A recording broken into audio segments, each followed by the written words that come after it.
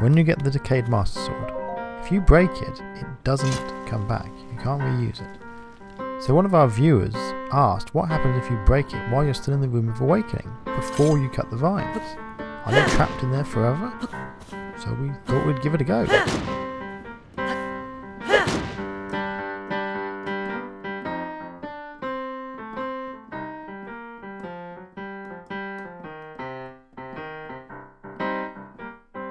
So despite slamming it into the ground 70 times, it doesn't break the Master Sword. Nintendo have hard-coded it, it will not break while it's in this room. As soon as we leave this room, it breaks within 6 slams of the ground, like normal.